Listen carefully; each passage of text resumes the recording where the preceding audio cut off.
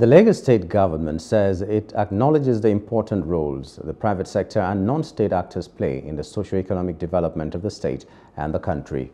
Deputy Governor of Lagos, Obafemi Hamzat, said this at the commissioning of the newly renovated Paediatric Center of the Gbagada General Hospital by Rotary Club of Gbagada and the George Charitable Foundation.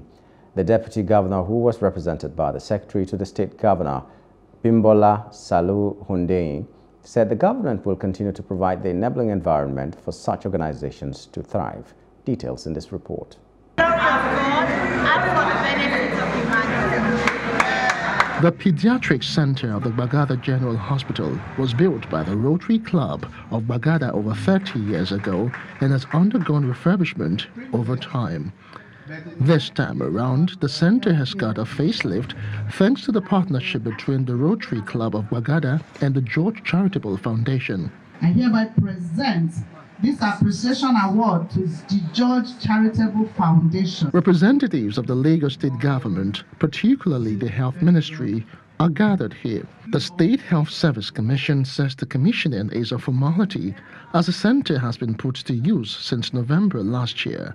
The commission also says it represents another milestone in their ongoing efforts to enhancing healthcare delivery in Lagos.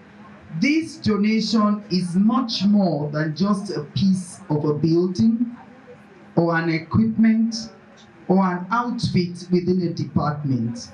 It is indeed a symbol of compassion, solidarity, and a shared commitment to the well-being of our children and our community.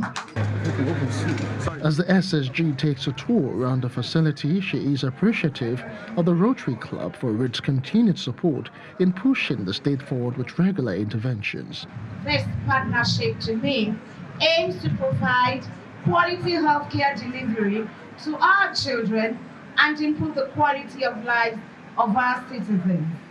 This shows that these two organizations' commitment to maternal and child healthcare is worthy of emulation. It is on this premise that I therefore commend and appreciate the leadership and members of these non-profit organizations for the foresight and initiative of renovating and expanding the children's ward of this hospital.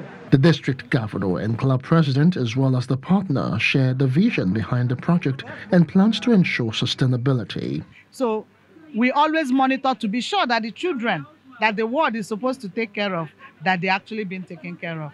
And when we donate things, we follow up to make sure that the things are actually given out freely too, the way we have given it freely, because we don't charge money for whatever things we do. So if we can embark on a 30 million naira project and give it freely, we want to also ensure that the children of this community are benefiting from it and they are getting free services too. It's saving the child of the world.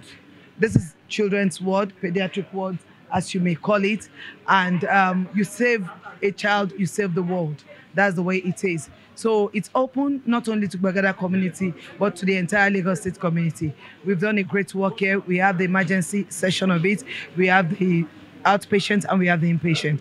We have a room for the mother and we have a room for the mental aspect of life for the mother.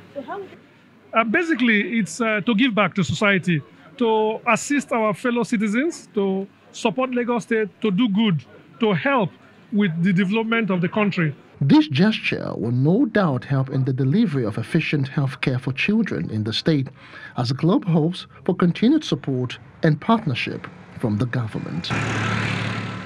Hello, hope you enjoyed the news. Please do subscribe to our YouTube channel and don't forget to hit the notification button so you get notified about fresh news updates.